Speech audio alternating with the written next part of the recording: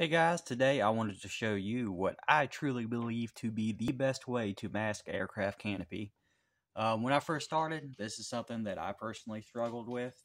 I was doing the tape thing, cutting the strips and the squares and the circles, and it was a pain in the butt, and I was never really satisfied with the results. And I'm too cheap to buy the pre-cut masks, so I did some research, and I found this material called Parafilm M.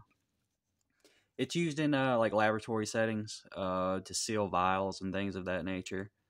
Um, Amazon sells it, but they sell it in like really big rolls. I found this on Etsy. A lot of horticulture shops sell it. I'm not really sure why, but they sell it in shorter sections. I got 10 feet for like less than $10. This was 2 years ago though, so it might be a little more expensive now. But I mean, 10 feet, and I've barely used a foot. So a little goes a long way. But I'll go ahead and show you how to use it. Just cut out a square. You can use a bigger piece if you don't want to use multiple pieces, but I already have this cut out. So we're going to take the backing off, if possible. There we go.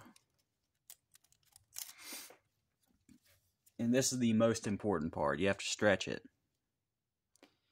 And you'll see the texture change. Oh, come on, camera. So you'll see the texture change, and you want to keep stretching until that texture is uniform. Just like that. And just let it relax for a couple of seconds. I'm going to cut this hard edge, the unstretched edge, off.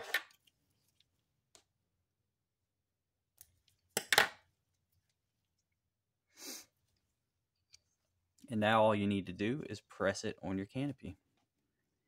So the heat from your fingers and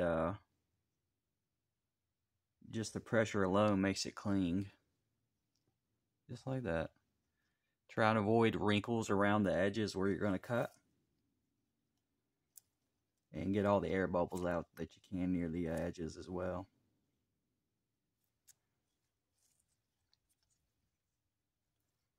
This is just a scrap piece of canopy I had. I just wanted to show you guys how well this stuff works.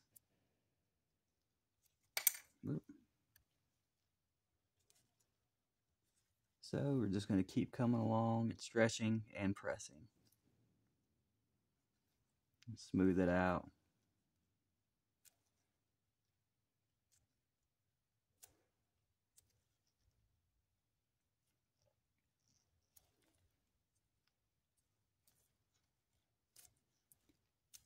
In the middle, it's not that big of a deal, but on the edges, you really want to press pretty firm, but, don't crack your canopy. So don't bend it, anything like that, or you'll get those weird spider web cracks in it. And that ruins the canopy. You can't fix that. Alright, so got that side done. Go ahead and cut this off.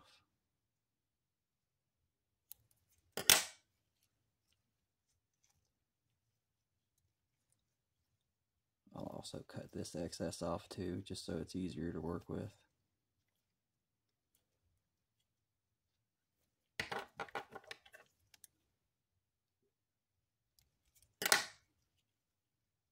And do the same thing on the back.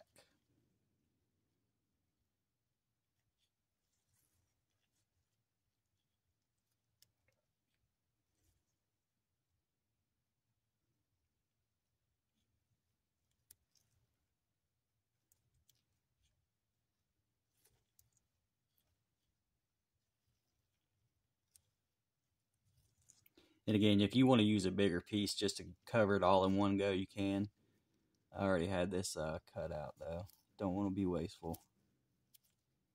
So just keep pressing, pressing, pressing, pressing. That's all this is.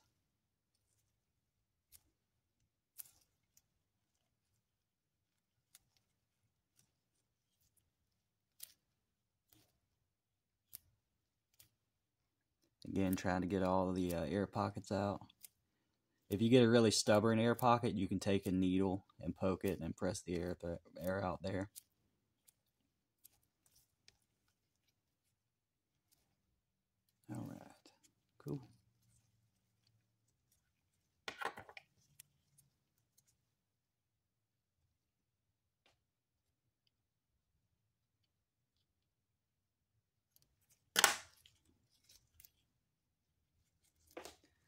So there we go. It's all pressed on.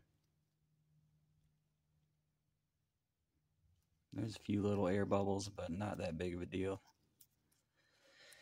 And now it's time to cut the frame out. So you can use an X-Acto knife to cut it out, but you know, with an X-Acto, you've got that really sharp point. You know, it can dig in pretty easy to the plastic. What I use is actually a safety razor for like shaving your face. I broke it in half and shaved it into a sharper point. And then I colored the tip with a permanent marker. It's really nice to have that contrast on that clear canopy when you're cutting.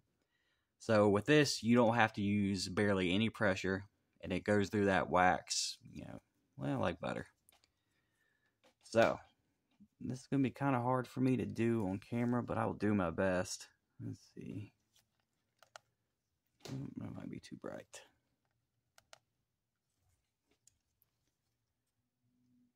Let's see. All right.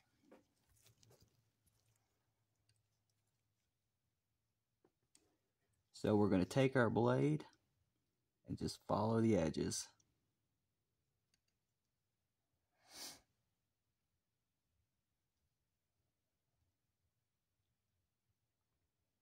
And again, you don't need much pressure to cut this stuff.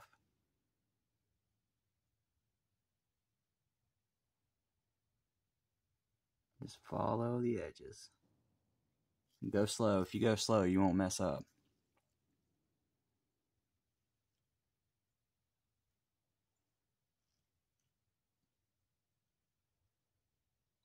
And, you know, obviously, be careful. Don't cut yourself. These things are literally razor sharp.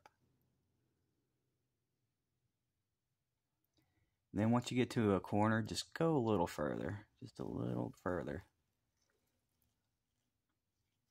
Alright, so here's what I'm going to do. I'm going to cut the rest off camera, and then I'll show you the results. I'll be right back. Alright, so I've got the frame cut out, and we're just going to remove the edges here.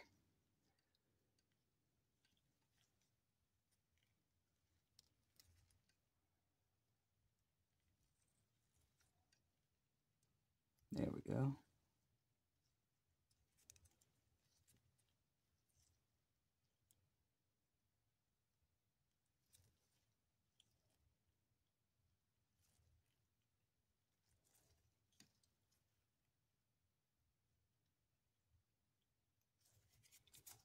Alright, boom. There we go. That's it.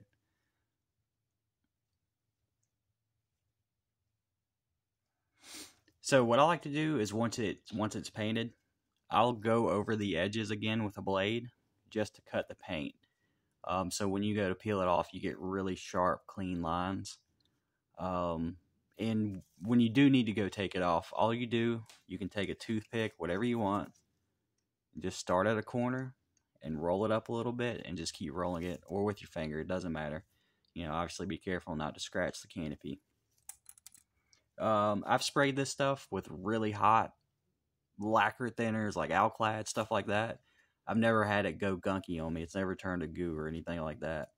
So I hope this helps you out. I know it helped me out a lot. So thank you so much for viewing, guys. I hope you have a good day. Thanks. Bye.